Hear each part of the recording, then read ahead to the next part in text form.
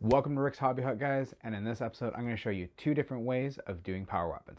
So let's head on over to the table and get to work.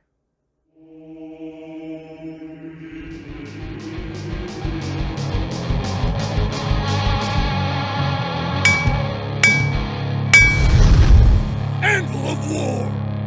Rick's Hobby Hut! Welcome back to the studio, guys. I got a lot of questions last month when I posted my veteran Marines on how to do excuse me, on how to do these power blades. So I figured it'd be a great opportunity for me to show you two ways of doing it. The second half of the video is going to show you specifically how I created this color and achieved this effect, whereas this first half of the video is going to be pertaining to using glazes and a really easy way to blend your colors together to create the same effect. As you can see, I've used green across multiple parts of this model. All the same recipe, so it's not different per each side. So the way I'm gonna show you here, you can apply it to anything and it'll work the same way. So the colors for this that you're gonna have to use, oops, excuse me, I just got to put that on its stand. The colors that you're gonna need are Caliban green, Warpstone glow, moot green, and I put it way over here, your favorite white. I'm using game color because it's the white I have.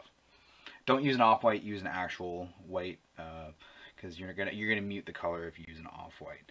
I've already gone ahead and laid it out, and the piece I'm going to be showing you on, this is purely for demonstration purposes. I'm not going to be using this piece, but I'm going to show you how to achieve the power sword effect on this. So I've already gone ahead, laid out all four of my colors. You can't see the white because it's a little blown out right here in the background, but rest assured it is there. Now I've started with a black base because we're going to be working the color up from dark to light. And I'm just breaking the paint down and making it very translucent. This is my glaze.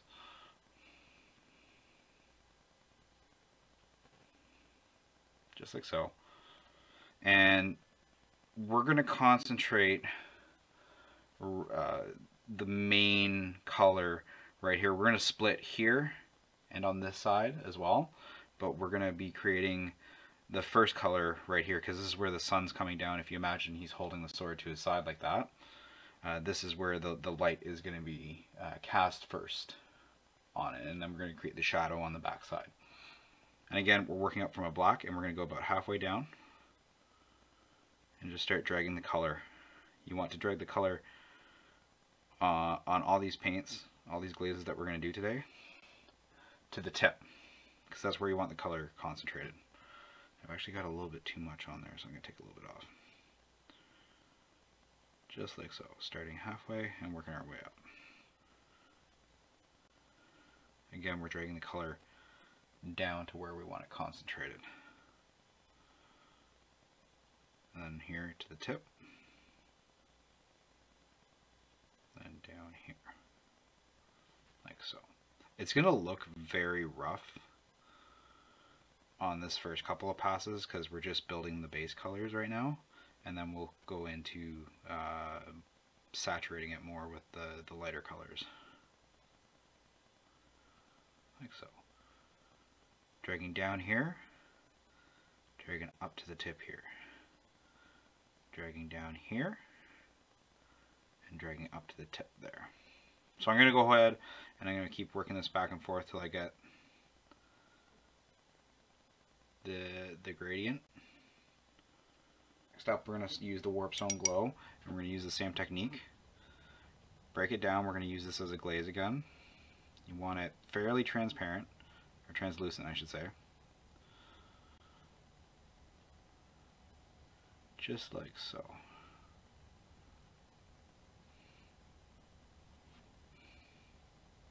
And then we're going to go back in on the color we just had, and we're going to start it just a little bit up, and we're just going to blend it in like so. First layer, second one. Go to the other side. Drag it up to the tip to concentrate the color. Drag it to the base. Like so. As you can see, I've been working it back and forth for about 5 minutes now. And I'm happy with the way it's starting to look, and I'm starting to get the two different cross sections, the highlight and the shadow. Highlights here, shadows here, and on this side we have the highlight here and the shadow here. You can see we're starting to see the split, and it's starting to come together and look like a blade now.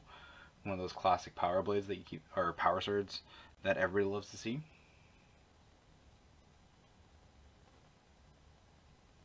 And we're just going to continue the process with the next color. Now we're going to start working the moot green in. Again, working as a glaze. Fairly thin. Like so. What we're going to do, like we did with the last one, we're going to start just a little ways up from where the blend is of the two colors. Actually, I got a little bit much on there. And we're just going to draw it up to the point again, like so. Now this color, as you can see, is going to be much more intense than the last colors that we put on. So this is why you have to work with thin, make it thin coats. Oops, got a little bit on that side. Like so. Let each layer dry, drag it to the point. Drag it to the bottom. I'm actually starting to get a little bit of a hard edge there, so I'm just going to blend that in, try and make that disappear.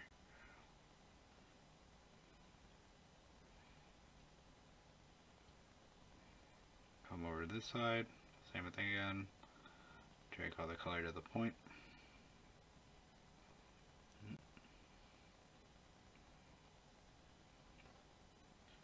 Drag it to the base. So now what I'm going to do is I'm just going to use a layer consistency of the moot green, and I'm going to start by creating start doing a little bit of edge highlighting here. And we're going to just drag along. We're just going to outline the blade. And it's going to fill it in really nice. That's a little bit.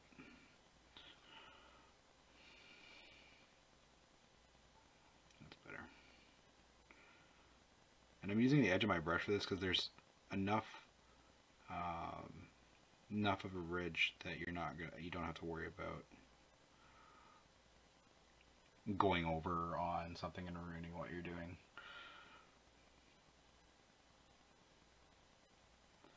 With this one, edge highlight. All the way around.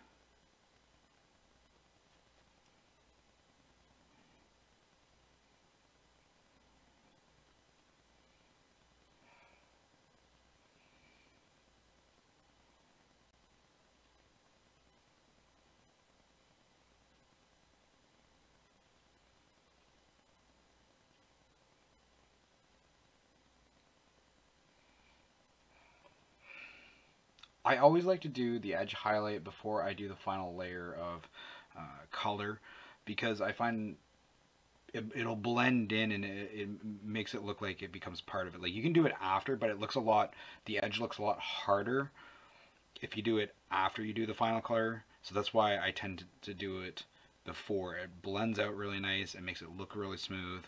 And it's me personally. It doesn't matter. If you want to go ahead and do the edge highlight after you do the final color, go right ahead. But me personally, this is the way I do it, and it's the effect I like. So I'm gonna add some to this white to the moot green, and I'm gonna lighten it up.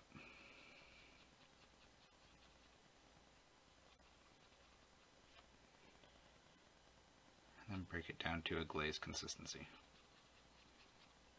You kind of want a 1-to-1 ratio of the color because we're going up in increments of the shade.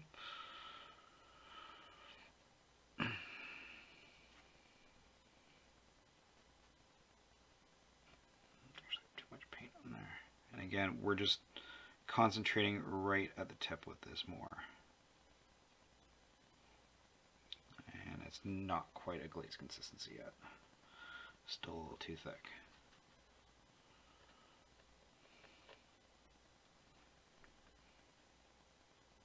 There we go.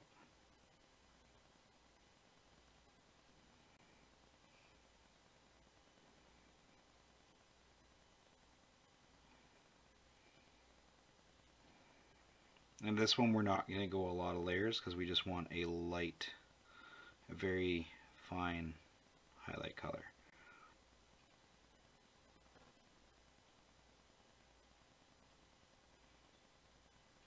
Like so, and then we're going to add the edge highlight on this side only.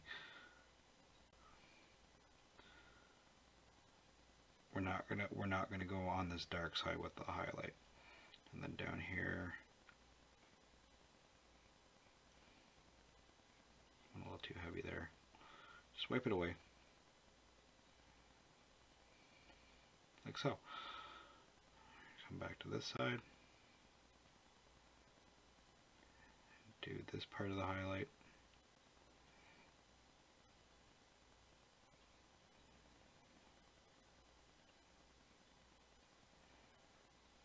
And that part of the highlight.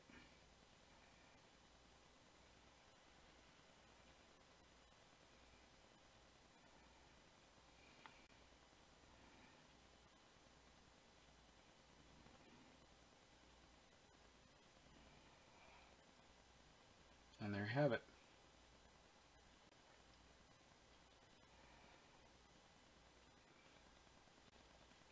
So now that it's dry, we have all the glazes done.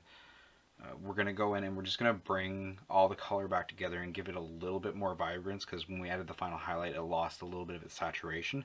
So we want to bring that back, and all I'm going to do is I'm going to use the BL10 green shade, and it's just going to bring the blends together a lot, make it look a lot smoother, and bring a little bit of saturation back into into the color itself. And we don't want to use a lot. We're just gonna basically glaze with this to saturate it. We're not trying to create any shadows. We're just adding saturation back into it, like so.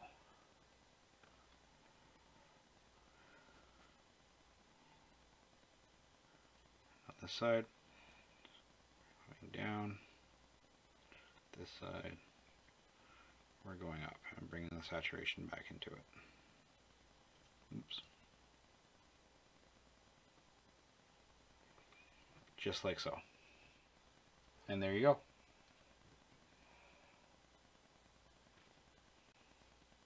As you can see, all the colors, all the blends have been smoothed out. The saturation's back. We have the green that we wanted, the nice deep green. And like I said at the beginning, it was a very simple process, really easy to do. Don't worry about trying to do those little glints, those little scratches in the sword right off the bat.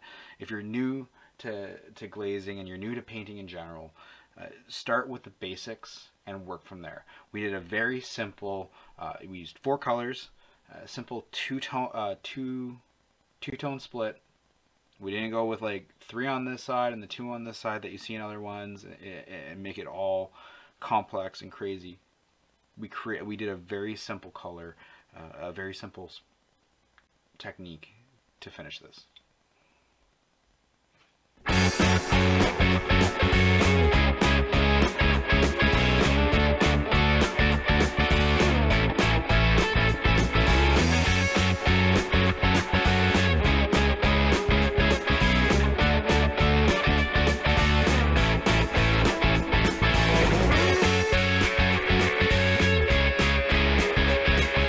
Alright, so I've got my piece in front of me right here that I'm going to be showing you how to do my emerald blades on. I've already gone ahead and done my metallic and wash, so I've used chainmail silver as the base color, and then I've just gone ahead and washed it with Nuln oil. Now the next two layers that we're going to put on this before we put the final color on it is just going to be 2 layers of dry brush. It's as simple as that. So I'm going to be using Necron Compound for my first dry brush, just to bring the highlights back into the metallics.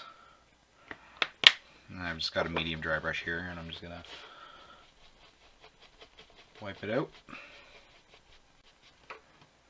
And just go over it lightly.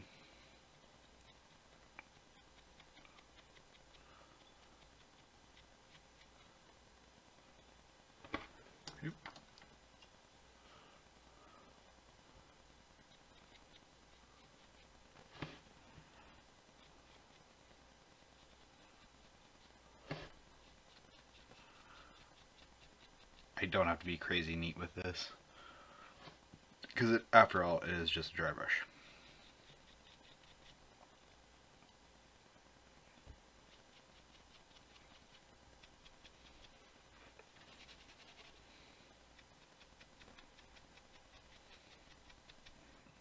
Just added a little bit of shine back to the metal, and now the next layer we're going to do is dead weight.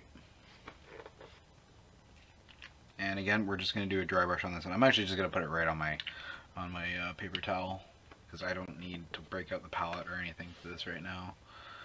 So I'm just going to get some of the white on. This time I'm using a smaller dry brush, a small dry brush to be specific, from Citadel, and I'm just going to wipe out as much of the white as I can, test how it's coming across on my hand, and I like that. And this time what we're going to do is we're going to basically just add the color to the tip, or add the white to the top of the blade, because this is going to show through in the next step we're going to take with this. So I'm dragging down because I want the concentration at the top, like so.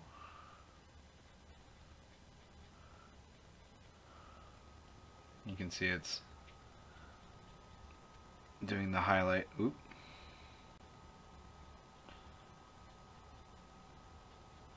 And at the very top, you can actually go a little heavier, because that's what I usually do, because I really want it to come through when we do the next layer, like so. And I'm just going to do a little bit, drag it a little bit across, just to get some more definition down there, but that's it. Not going to go heavy. Now onto the other side. I'm going to go back, load my brush up again, and wipe it out.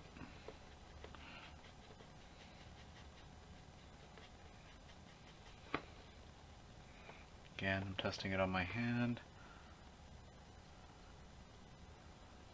And this side, we're going to do this now.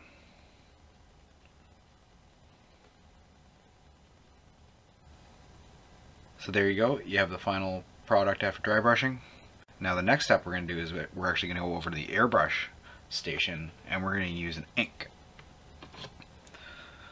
We're going to use Vallejo Game Ink Green specifically to create that emerald look. Alright, so I've gone ahead and I've masked off the bits of the model that I don't want any overspray on. And what I'm going to be doing is I'm going to be taking the ink, working in light layers, because the nature of ink, it's very fluid, it's more like a wash, and if you're not careful, it will spider web and it'll pool out of control really easily if you let too much air through the airbrush onto it.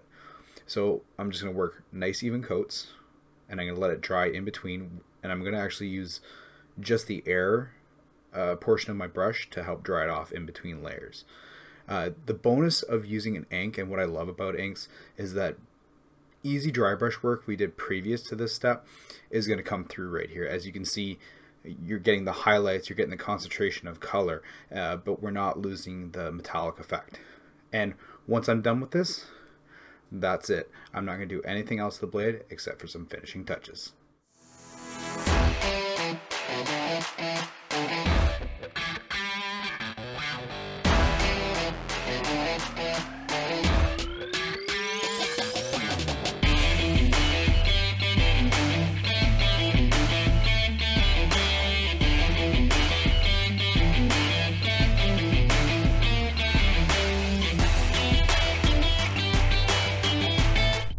Sponsored by